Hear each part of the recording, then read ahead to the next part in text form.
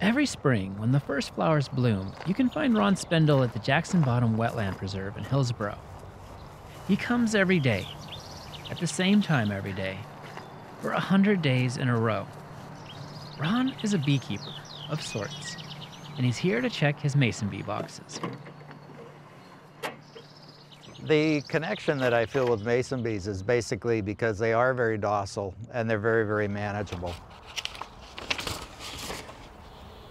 Mason bees are one of Oregon's native bee species.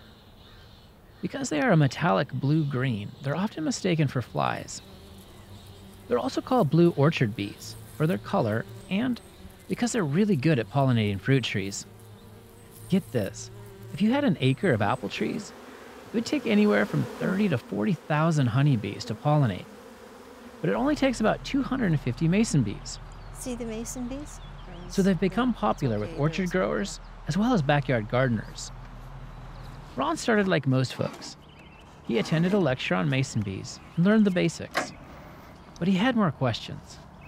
Because I haven't been formally educated as an entomologist, I would be called a citizen scientist. One of the benefits of being a citizen scientist is you can basically make the most of your curiosity. Most folks who discover mason bees will put up a nesting box in their backyard. But Ron didn't just stop at one. I have 35 nesting stations and a total of about 500 nesting trays out across the county. Mason bees, like other native bee species, usually live in holes and cavities. When folks want to raise mason bees, paper tubes are often used for the nesting tunnels. But the problem with the paper tubes is that Ron couldn't look inside them to see what the bees did. So Ron turned to his woodworking skills. I've probably made, close to 700 or so nesting trays. One of the things that Ron was curious about was just how big a tunnel should he make. This set has nesting channels that are variable sizes. So we've done this experiment, and in about 91% of the time, they will nest predominantly in the 5/16 inch. Ron also wanted to learn more about the life cycle of mason bees, like how long it takes for them to emerge from their cocoons in the spring. In nature, this happens deep inside the tunnels. But we set up our cameras with Ron to find out. It's early spring, and the days are starting to warm. The bees are about to chew through their cocoons.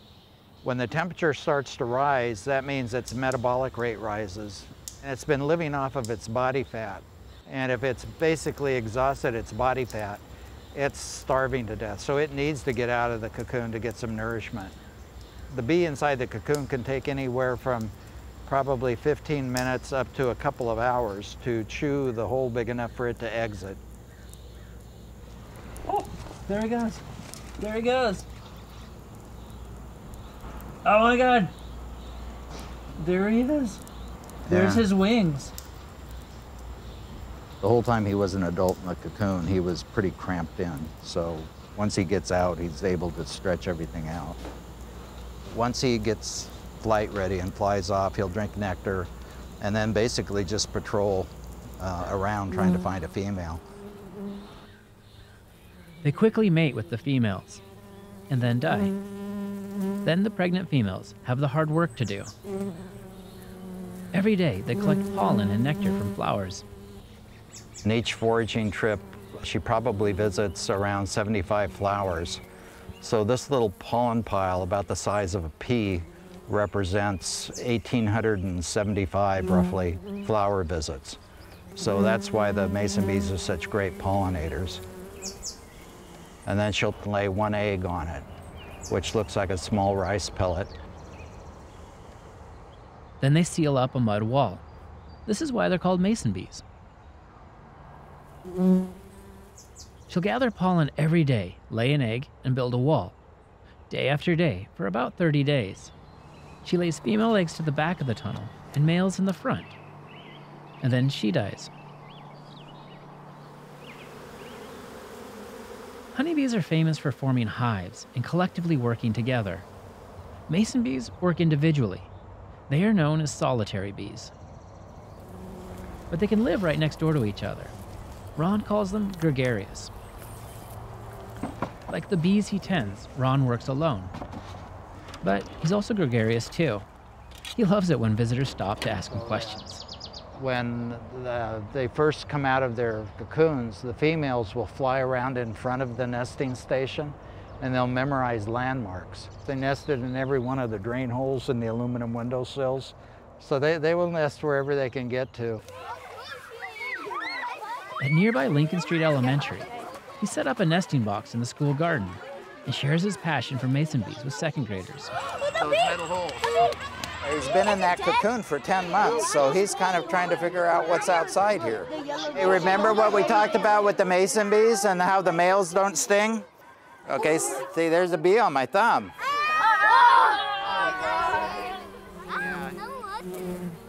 If Ron had his way, more and more folks would raise mason bees in their backyard. I think anybody that can raise mason bees should raise mason bees. And the fact that it has a 300-foot foraging range means that if you do raise mason bees in your backyard, you're probably going to improve the pollination that's occurring in your yard and your surrounding neighbors' yards. Ron's research is helping us better understand these little native bees, but it's slow and methodical. So Ron continues his solitary work.